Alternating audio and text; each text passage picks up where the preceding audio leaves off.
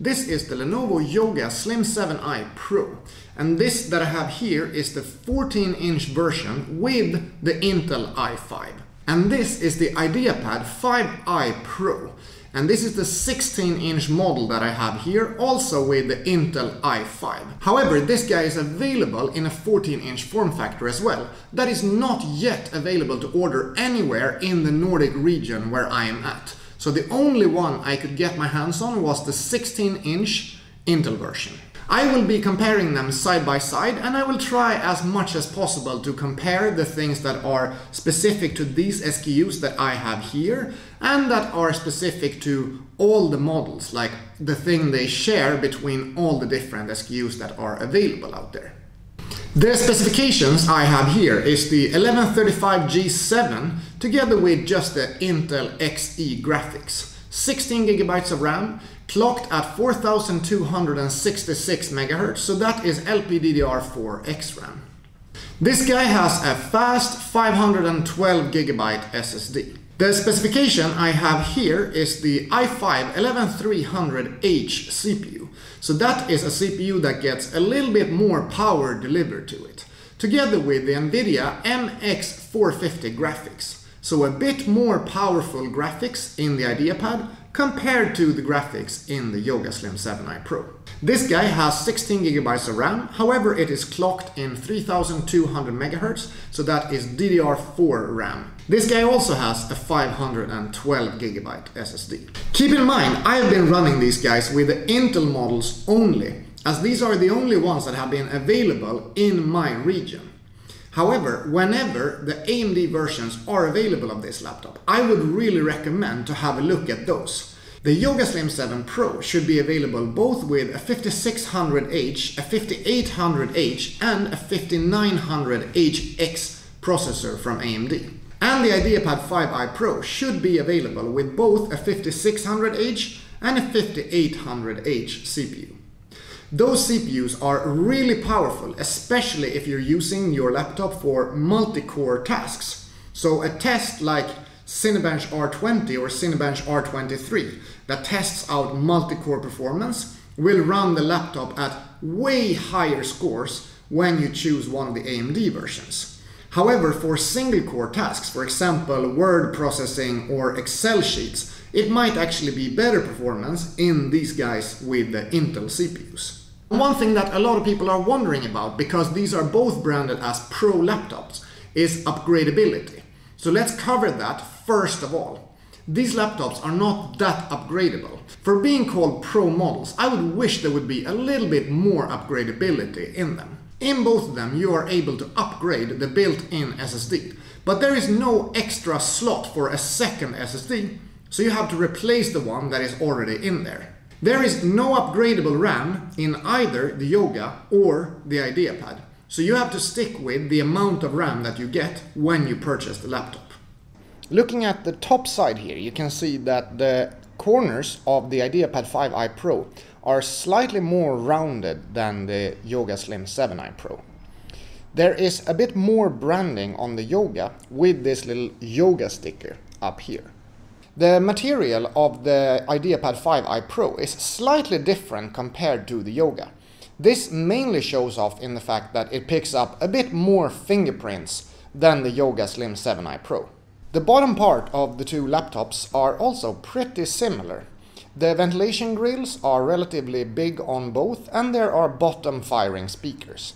There are also the little ledge in the back and those two rubber feet in the front to lift the laptops up a little bit from the table where it's placed on. When looking at the left-hand side of the laptops, you can see that the Lenovo Yoga Slim 7i Pro has two full Thunderbolt ports on the left-hand side. The Ideapad 5i Pro has one USB-C port for charging that supports power in as well as USB 2.0. So that is a pretty skimped USB-C port, which I find to be a big pity. I really wish there would have been two full-fledged Thunderbolt 4 ports on the Ideapad 5i Pro as well. Then on the Ideapad you've got the HDMI port, which is a 1.4 HDMI port. After that you've got the full-fledged Thunderbolt 4 port, together with a microphone headphone combo jack. On the right hand side, on the Yoga Slim 7i Pro, you have the headphone microphone combo jack together with a full speed USB-A port. On the Ideapad 5i Pro, you've got a pretty fast full-size SD card reader together with 2 USB-A ports. So this is significantly different between the two devices, and for me it's not obvious which one is the best here. You've of course got 2 USB-A ports and the SD card reader on the Ideapad 5i Pro, also in the 14-inch version. And you've also got the HDMI port. However, as it's lacking those 2 Thunderbolt ports, it kind of misses the point for my personal use case, where I very often plug into 2 individual monitors when I'm on the road, so I really prefer having 2 USB-Cs with monitor out for my work computer. However, if you work with content creation, it's invaluable to have both the SD card reader together with those 2 USB-A ports to be able to connect your different peripherals. Both the Ideapad 5i Pro and the Yoga Slim 7i Pro can easily be opened with one hand. They have got this feature where they log you in automatically. Now I'm quite far away from the computers, so they don't seem to really pick up my face in this distance. Oh yeah, there you can see the Yoga picking up my face. And there you can see the Ideapad 5i Pro picking up my face as well. When coming into this point, you can see the 2 screens on these laptops. And here is a really interesting difference, as well as a bit of a similarity. Because both of the screens are actually amazing, but they are amazing in their own different ways. The Ideapad 5i Pro has a 2.5K screen, which is matte, got 350 nits of brightness, 100% sRGB color coverage, and a 120 Hz refresh rate. The Yoga Slim 7i Pro has a 2.8K panel, which is a little bit more pixels compared to the Ideapad 5i Pro. This guy has a 400 nit glossy panel, so there's a little bit more brightness, but it also needs a bit more brightness to be able to make it as visible as possible, especially in lower light scenarios. The Yoga Slim 7i Pro has a 90 Hz refresh rate in this SKU, so this is also a bit of a higher refresh rate panel, which is amazing in terms of gaming, but actually for the fluidity of the overall Windows experience as well. Both of these laptops are in the 16:10 aspect ratio, which I really enjoy. I think it's actually my favorite aspect ratio of the ones I've tried, which are 16:9, 16:10, 3:2. 16:10 is a good middle ground between having media consumption and a little bit of a wider screen for that, but also having a bit of a higher screen to be able to perform more productivity tasks and have a bit more space for example, documents or reading and similar tasks. The 14-inch version of the Ideapad 5i Pro has a very similar panel as this 16 version that I have here. So that is also a 120 Hz screen with a 2.5K resolution. Keep in mind though that these laptops come in a variety of different SKUs, so just because I have these models here, it doesn't mean that the one you are looking at have exactly the same spec. So please double check that so you make sure you get the kind of model that you actually want. I know, for example, there are matte panels available with the Yoga Slim 7i Pro, however only in a 60 Hz variant. If I get to choose my favorite between the 2 panels, I will definitely go for the Ideapad 5i Pro. The matte panel with 350 nits and 120 Hz in the 16:10 aspect ratio is the perfect combination. However, the Yoga Slim 7i Pro panel is also very, very good, so this is not a big win by any means, but I do enjoy the Ideapad panel a bit more than the Yoga. The trackpads of these laptops are incredibly similar. However, I think the version that I got in my Yoga Slim 7i Pro is a bit of a bad example because it's got that rattling noise when you do the soft click on it. And I don't think it's supposed to be like that. So I think this is probably a bad unit, which is very common. It is very, very common to get bad quality control with Lenovo laptops. So that is one thing to keep in mind when you are checking your new laptop. The Ideapad 5i Pro has no rattling noise whatsoever. And it is a very comfortable, very responsive, and very nice feeling trackpad overall. Really one of the big pluses of using this laptop. The 16-inch version of Ideapad 5i Pro has a numerical keypad together with full-size arrow keys. This is something that will not come in the 14-inch version, so keep that in mind. It is only in the 16-inch version you will have that full-size arrow key plus numpad setup.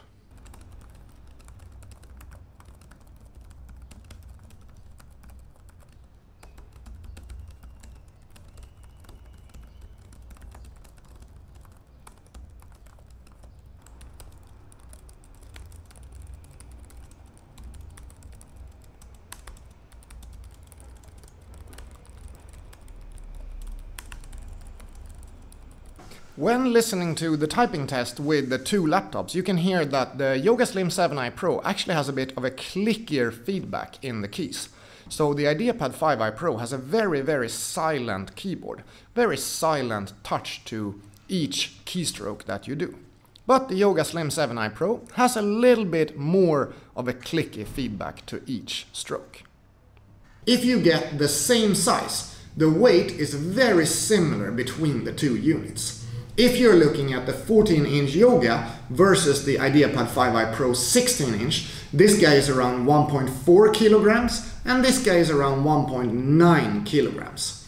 This guy in a 14-inch form factor is also around 1.4 kilograms and it has the same kind of port setup, although in the 14-inch form factor, of course, a smaller battery compared to the 16-inch version. These units are really silent to use. There is absolutely no coil whine in either my Yoga or in my Ideapad. And they also run really silent on idle mode. However, in the Ideapad, which runs pretty hot, the fans tend to spin up quite quickly when you start using it for some kind of a little bit more intense task. The battery life is pretty interesting here, because the 14-inch versions have a 56 watt-hour battery, while the 16-inch version of the Ideapad has a 75 watt-hour battery. So this guy has a pretty good battery life, and the combination of the bigger battery together with the matte screen that allows you to use it at a lower screen brightness is a pretty good combo. The smaller battery in the Yoga in combination with the glossy screen that requires you to run a pretty high brightness setting in the screen is making the battery life one of the weaker points of the Yoga Slim 7i Pro. Both of these laptops have higher refresh rate screens, which is also something that consumes quite a lot of battery power. If you want to max out on battery power, I would turn off those higher refresh rates and keep the screen at 60 Hz. And this is something you can easily do in advanced screen settings in Windows.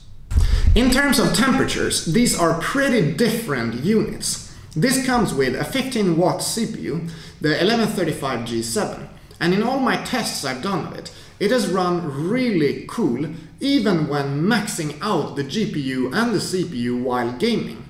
It is running at really nice cool states even when you push it to the max. That is very different with the Ideapad 5i Pro with this 35 watt CPU that it has together with the MX450 graphics. When I've done my performance tests with this guy, it has run really hot. And it even runs pretty hot to the touch, especially around the middle part of the keyboard here, which is really not a part that you want to be very hot in a laptop. If you want to see the specific performance stats of these two laptops, I would urge you to go to the different reviews that I have made of them. I will be linking to them in the description below. But I will tell you that these guys in Cinebench R23 run relatively similar. The 1135G7 runs around 5200 points, while the 11300H CPU runs around 5600 points. That is also while this guy runs significantly hotter than the Yoga Slim 7i Pro. So there is not a huge difference in terms of CPU performance between these two units. But then you've got the MX450 that gives a pretty decent boost to graphics when you're using the Ideapad 5i Pro compared to the Yoga Slim 7i Pro. The SSD speed is very similar and fast in both of the laptops, around 3500 read and 2700 write. And they both run equally fast when you are plugged in as when you are running them on battery power. Let's have a listen to the speakers. Now we are a bit away from the microphone, about 1 meter and a little bit more. And let's try and max out the downward firing speakers so you can hear the difference between these two units.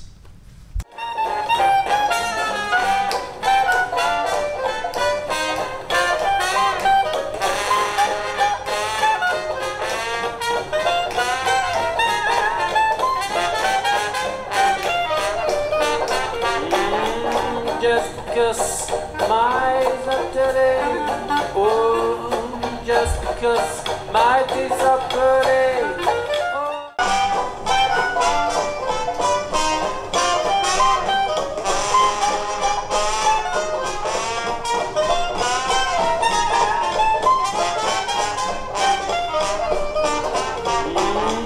Just because my eyes are dirty, oh, just because my teeth are pretty.